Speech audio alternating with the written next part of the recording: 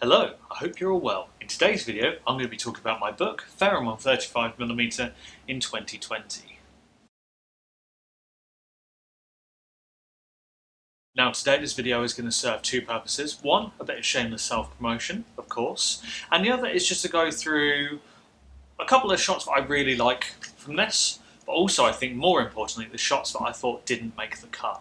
So this book was shot over the course of a couple of days and then developed and edited all by myself.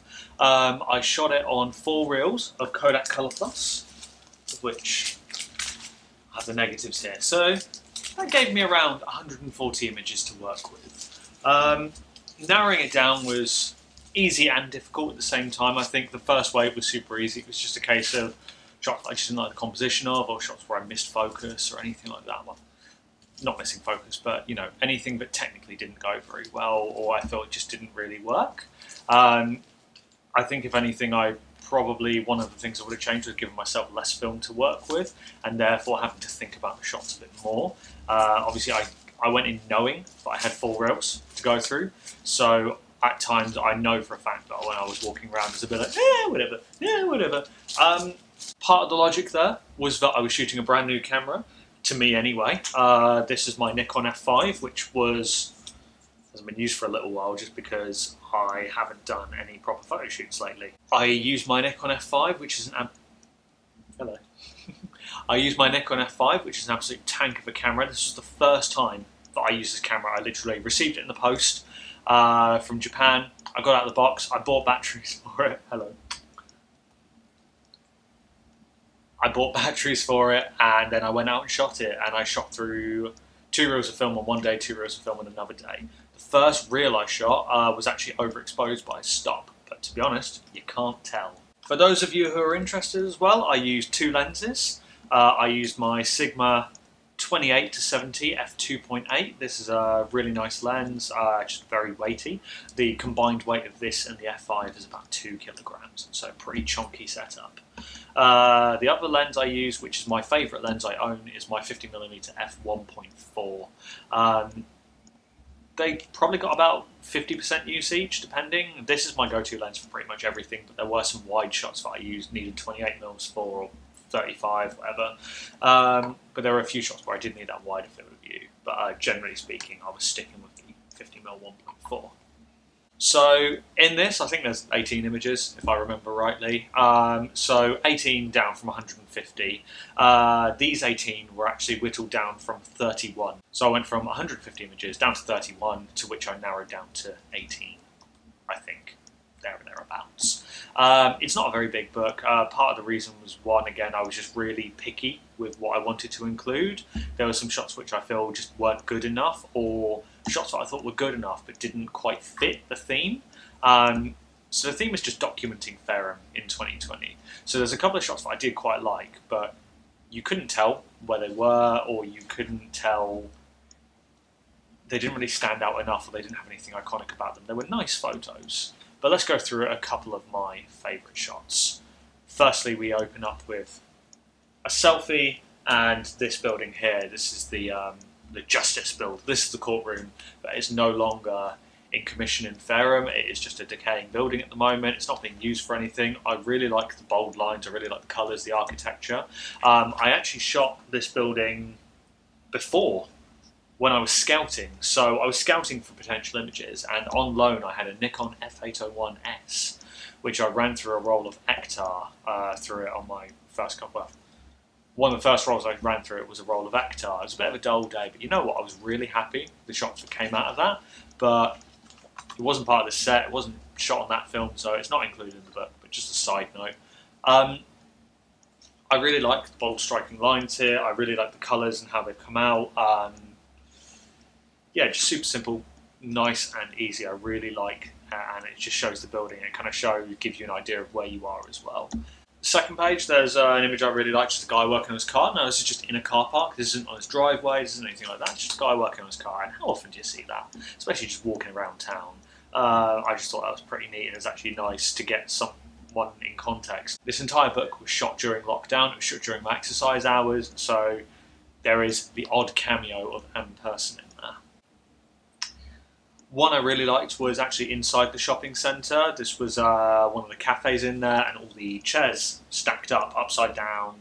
I just like the intimate details there. You can see the way the wood's chipped away on them, the way they've been used over time. I just really like that.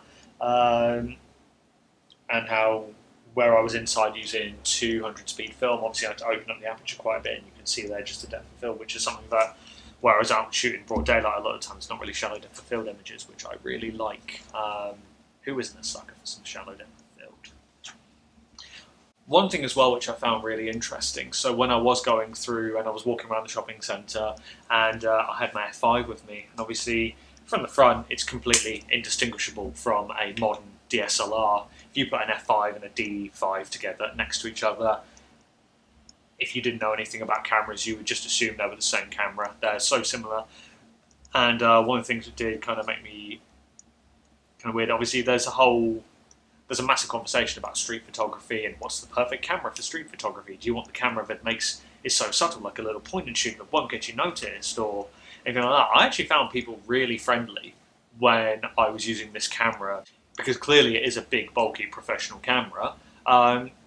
People just didn't think you were a weirdo walking around taking photos, which is essentially what I was. So that was a result. But yeah, no, people coming up to me, asking me questions, asking what I was doing, and not in a, what are you doing, but in a very intrigued, genuine way. They were very interested to know what I was documenting, which was really nice to see, especially where I'm a very nervous individual. I'm very, compare myself to a greyhound, long and nervous in new situations. So that was really nice. A couple of people came up to me and actually asked what I was doing in a very friendly way. They were very interested, and when I told them what I was working on, they were like, oh, that's really cool, that's really nice to see. So props to the F5 there. I don't know if that would have happened if I was using another camera. People just might have thought I was a weirdo. Maybe they did, who knows. One thing I wanted to get as well in Fareham was kind of the juxtaposition between old and new. There's a lot of old and new. It's a little market town that was established in the medieval times and kind of developed from there. And so you've got the newness of things like the shopping centre, which was built in the 80s, and then that contrast through like this little kind of what's essentially a barn.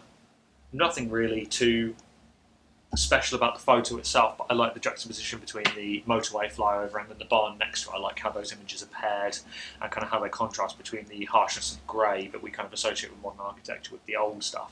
Now, I'm not an architecture nerd and I already feel like a bit of a twat for talking how I am, but you know, I'll show my favourite image, which is the last image on there, and I haven't got a name for it. The name for it I kind of had was Out to Lunch or Attack of the Karens. You can decide. But as I was walking around, there's the pharmacy at the end of my road, and they were closing every single day at 1 o'clock for lunchtime. They put a sign in the window, yeah, and the shutter's halfway down, and apparently that's not good enough for this person and not clear enough indicator that they're actually closed. I found that very amusing when I was going through and walking around. Anyone who knows me knows that I'm not a professional photographer. I do this outside of work. I'm a retail manager by trade, so things like that I find really funny. So of course, now I want to talk about the images that didn't quite make the cut. And it's not because I thought these were bad images, it's because I thought they didn't necessarily fit, or they weren't quite clear as to what it was, or just even where I actually realised that I kind of started out, so I started doing this at Fareham, I was cycling a lot, so I would ride down, and Titchfield, which is next to Fareham, was one of my little routes. I took a few photos in Titchfield, and I thought actually I wanted to focus it more on the town centre than Fareham brackets and the surrounding areas.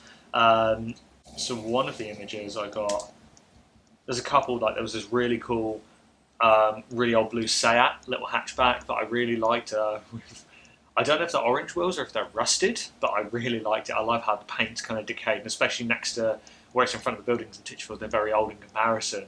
And I just think that was a really nice contrast there. I really liked the image, but again, I just didn't feel like it worked in context of the book. One of my favourites, but again, I felt a bit weird because it's literally a photo of someone's house. I call this the divorced house, or whatever you want to call it, house separation. To me, I really like this image because, or rather, I really like the house because it just looks like a house that's had a divorce. Like you can see it's just straight in the middle, and it looks like you can see at one point it was a semi-detached, and then they've just gone nah, sod it. Whether that was a war bombing, it might well have been. It might have been, you know, destroyed in the Blitz, something like that. I don't know, but I find it a very amusing image and a very charming image. But again, I felt a bit weird putting a photo of someone's house in the book. I don't know, maybe they wouldn't have minded, but I felt a bit strange about it personally, but I really like the idea. This image of the little beehive, I really like. I just love how, again, it just shows the real qualities of the 50mm 1.4 and why it's my favourite lens. It's got a real ethereal quality to it. I really like how the leaves come out and how they kind of dissipate and melt away, but not too much. The only reason I didn't pick this was because it just wasn't, it didn't really fit with anything else, but I really like it as a standalone image. I just think it looks really nice. I don't know, I'm sure it'll make a nice little advertisement for little bee houses for anyone who makes them. So, but I really like the image, but I just don't feel like it worked in context of the book. And now we'll just move on to the plain old naff ones. These are the ones that were just in focus, and I just thought were a bit shit, to be honest with you. Image of Fareham bus station. It's an image. It's there. I don't like it. I think the only reason I picked it was because maybe the colours were quite rich, and just I thought, oh, maybe I could use it to juxtapose another image or give context to another image, but that other image never happened, so it never made the cut. Same with this. This image is a building from the dock area, where there's now a marina. Again, it was Port Town many years ago, and that's kind of where Fareham originated from. And it still has, a marina there, but it's more used for leisure craft than anything else. Again, it's just there. It's an image. There's nothing special about it. There's nothing interesting about it. I took it. I think I just had it because it was in focus and it kind of was exposed well and everything like that. What I did find amusing was when I was walking around, I was going around. I think, again, whether it's just someone didn't like the idea of me taking photos around there, but whether it was the F5 being a bit provocative, but there was someone who clearly worked in the marina building as I was going around, kind of deciding whether to take photos, and I'm like, just staring at me. I'm like, mate, it's a building. Like, it's a workplace. Like, it's on Google Maps. Chill. But yeah, so those what didn't make the cut, the good, the out of context, and the just plain old naff and didn't really work. I hope that was some help. Fareham 35mm is for sale via the link that's in the description, or if I've shared it to social media, it'll be attached to that.